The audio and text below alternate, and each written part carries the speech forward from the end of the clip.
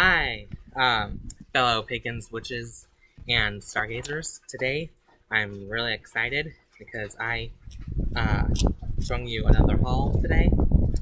I believe this is going to be the second one in a row for hauls. I need to stop spending money. I need to save, but you know, I have a spending issue.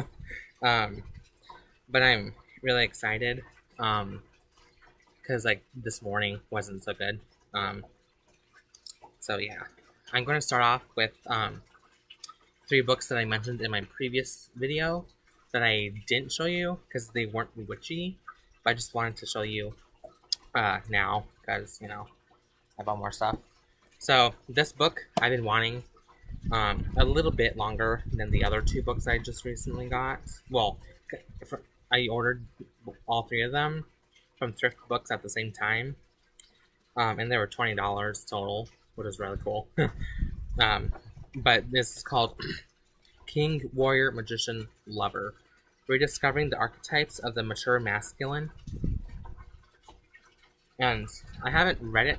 Well, I read like the introduction. I already have highlights. But I have read up on some websites and stuff about some of the archetypes and what they are and stuff. And it improved my life. Like, I have bad memory, as you probably know, of remembering things. Duh.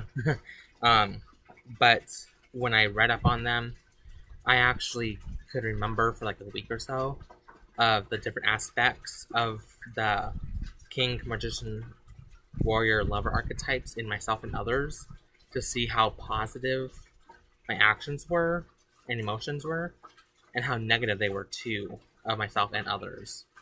So it kind of helped me improve personally. So I'm glad that I actually have the actual source material, the actual physical copy. But the thing is, the authors wrote a single book, I believe, for every archetype. But they have stopped making them, and they're thicker, and of course, out-of-print books are going to be expensive. Okay, and then this is The Hero Within, 6 Archetypes We Live By. And now these are just different archetypes than the book previous. But of course, there's some archetypes that are going to be the same, because, you know, Magician and Warrior, they're archetypes that are going to be seen everywhere. And then that author in the book has a bigger companion, I call it companion, to it, called Awakening the Heroes Within, 12 Archetypes to Help Us Find Ourselves and Transform Our World. So it doubled in the archetypes, the amount of archetypes. And it has more information, and if I remember correctly, both books have journaling prompts and stuff, which is fantastic for, you know, self-discovery and stuff like that. Let's see. Where is it? Because they're usually in the back, I believe, the questions of each chapter. I guess the original one doesn't have journaling prompts, but this one does, and it's really cool. And it has exercises and daydream and stuff like that.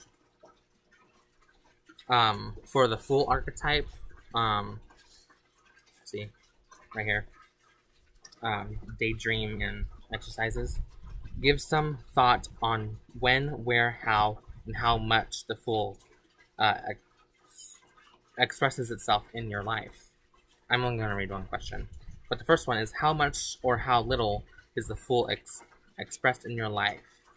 Has it been expressed more in the past or present? Do you see it emerging more in your future? Is it expressed more at work, at home, with friends, in dreams, or fantasies? And of course, you have to read what the full is about and stuff, the archetype. But yeah, it's interesting.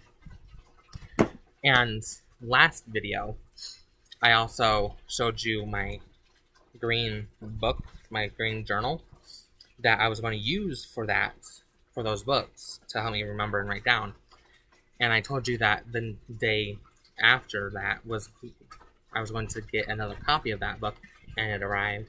I'm excited. And I actually, I wrote the date of starting it, 5/10/2022, and I actually have wrote 7 pages in this, which is pretty cool. They're all on the same topic, platonic solids and the elements.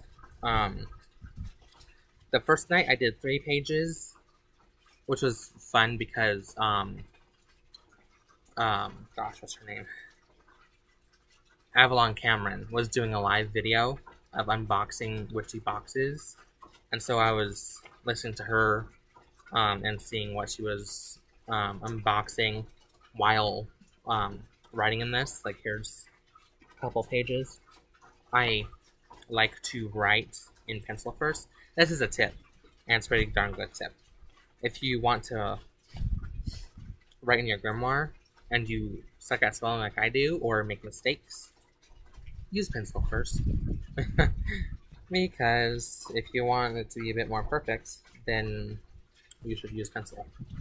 And I am also taking my time to write in it to have more prettier, neater, I should say, handwriting, because I write like a kindergarten. It looks like chicken scratch, so I'm taking my time. But the thing is, the second day, towards the end, my writing kind of got a little so I'm not going to rewrite it too much, but I'm going to take my time and actually write it neatly. And I also used one of my tarot cards, my extra tarot card from the Mythical Creatures Tarot deck.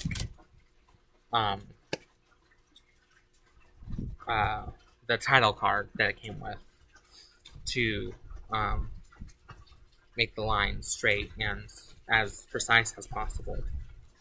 So in the previous video, I also said that next time if I go to Fantasia Crystals, I would get that pendulum. And I believe I mentioned the Green Man Suncatcher. I'm not quite sure. But anyways, I did go back last week, and the pendulum was still there. So here it is. Oh my god. Wait, sorry. It's upside down. The black and gray and white owl with the silver and with the snowflake obsidian. So I'm gonna use this for Athena. I don't really work with her, but I feel like I would work with her. Not necessarily as an archetype. I guess so, in a way. For more, like more, gosh, I don't know what to say. More balance. I don't know what I'm trying to say here, but anyways, I got that, and I got this really awesome looking Green Man. Okay, I almost lost the hook, but here it is. That's Green Man Suncatcher. $21. I love it. My plan is to, in my bedroom, I have a window, a decent sized window, and I'm thinking of moving my nightstand out of the way and get this 3-tiered circular table that I have from my dad. That's wooden and has really cool, like, kind of golden inlay on it. It's in our shed, and I want to put it in front of the window. And I want to put this suncatcher and a beautiful hummingbird suncatcher that I got from Goodwill like 3 or 4 years ago.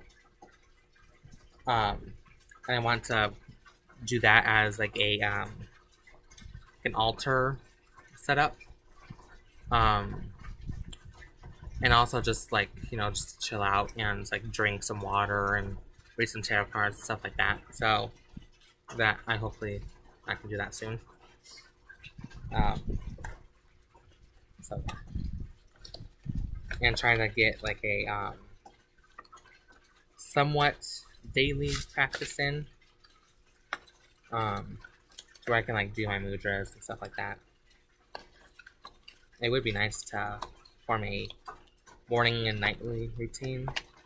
I've thought of it, I've kind of created it, but I haven't applied it yet. But anyways, this was an interesting find. So I wasn't planning on getting it because I guess I didn't really know it was there.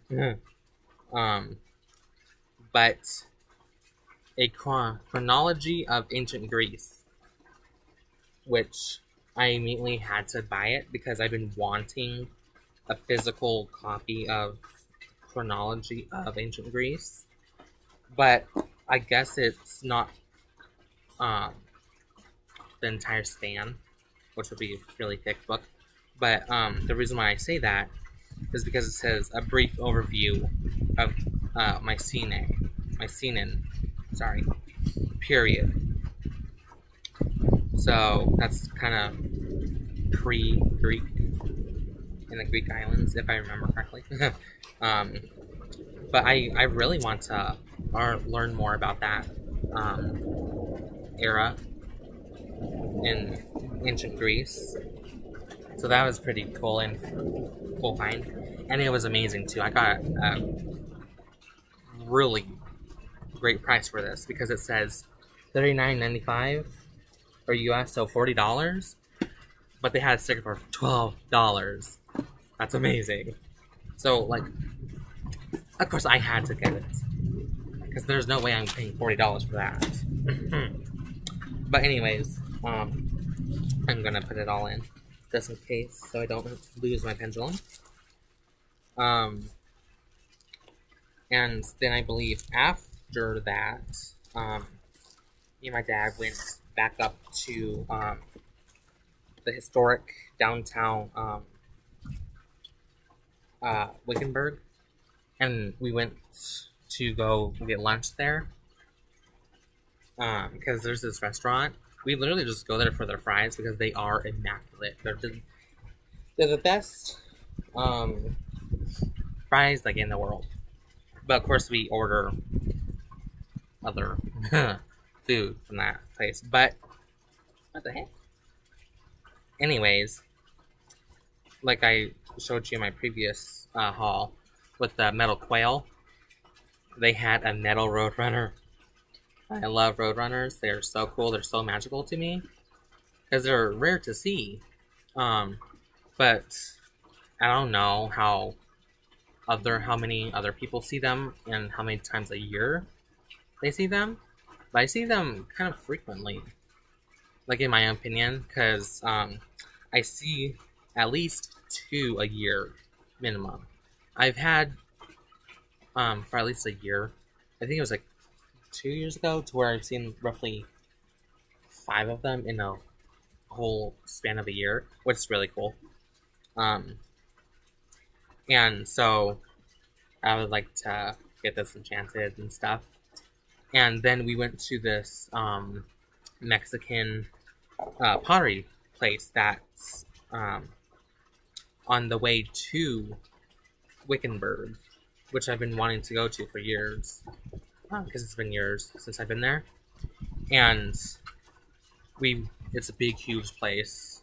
Big, huge land. And a big, huge inside, too. And so we went around in a counterclockwise direction. And at the end, in front of the countertop, they had a table.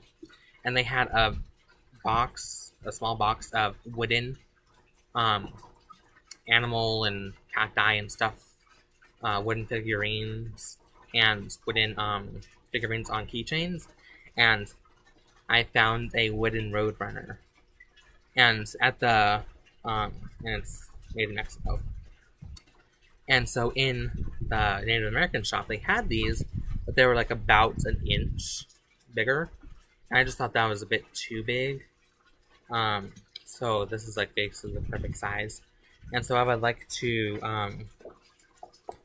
try and work with the a roadrunner spirit which, sorry, I get notifications on my laptop. I just got a comment on my previous Witchy Haul. Why is this funny? Which I'm making right now. Anyways, I'd say like 2 days ago. Sorry, my foot keeps on falling asleep. So we went to the casino again, and I didn't have a good time. I didn't technically win anything because my dad gives me $100 every time, which is lucky for me. But I came out with $50, and I saw a shop in there, and I'm like, oh, let's just go in there. And I went in there, and the very first thing on the right were some books about Native American stuff. And I got this book called Ocean Power, Poems from the Desert, by this author. I don't know how to pronounce their name. I believe, yeah, her name. And this is published by the University of Arizona Press. So it has poems about nature and stuff. And literally the main reason why I got this is because it had a poem about storms. And surprisingly, the majority of these books had, in their titles, like, rain and clouds, which is interesting. So, of course, I naturally had to look through the book, because, you know, Storm Witch. So it was interesting. So I got that. And then yesterday, my dad unexpectedly said, hey, why don't we go to Barnes & Noble? I said, okay. Because we also needed to go shopping. And surprisingly, they had the Kabbalion, which I've been meaning to get, which is really cool. The Kabbalion Hermetic Philosophy for Initiates. I don't know how to pronounce this word. Centenary edition. I would guess that's like 100 years. Because this physical copy was published 110 years after the original publication. So it's nice gold. A few things. Oh, hold on. I'm getting a phone call. Okay, sorry. That was my mom calling me because she's in an acute care facility right now for physical therapy, and the food sucks there. So she had me order some Subway that was near the area, and so she called me to tell me that she got it, and it was very delicious. So I'm happy about that. So, anyways, a few gripes, I guess you would say, is that the cover, at the smaller wording is a bit not the best quality, because especially that, like, you can't really read that, like, not even. Like, it's just over, like, it's spread out too much. And then the back of the book had a huge sticker. This was shrink wrapped because the price tag was on the sticker. And I saw Foolish Fish's video about this, and a lot of people were griping that it was really hard to get off. But I'm glad, I was lucky, that it was really easy to peel off for me. But at the very top were a few of the paper left on, so I just had to use my nails to get it off, and it looks fine. But the residue left over on the sticker, as you can see, is still there. That needs to change. It's really annoying. It already has hair and gunk all over it, and plus, somehow there's gold right here and right here. I don't know how that happened, but and the book, the spine, I don't know if you can see, but like, it goes out and then comes back in and then out even more at the bottom, which isn't a huge deal, but it's kind of Not kind of like an eyesore, but anyways.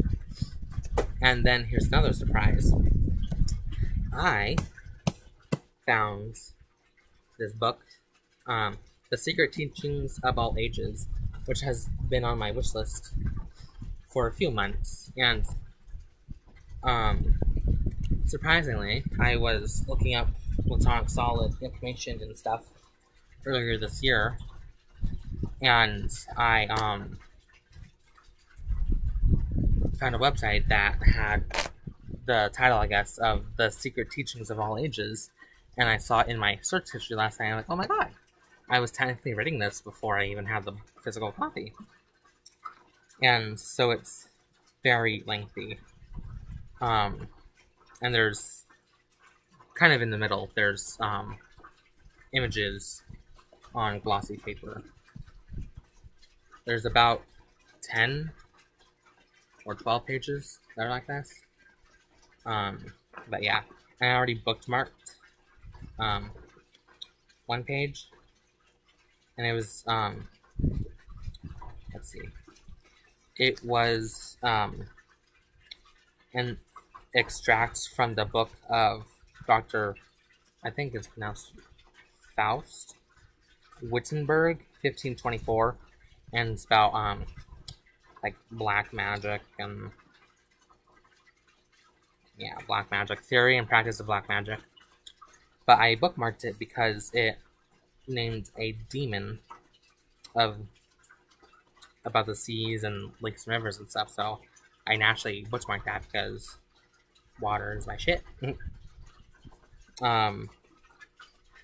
But like here, like see, those are the Platonic solids, and I have wooden ones. I'm trying to find 2 of them because my room got cleaned and the people did a shitty job to where they threw away shit that I just bought. And I think the 2 are in trash bags. I'm still looking through them, through the trash bags. So that's it for my haul. Yes. I hope you enjoyed it. Please like, comment, and subscribe.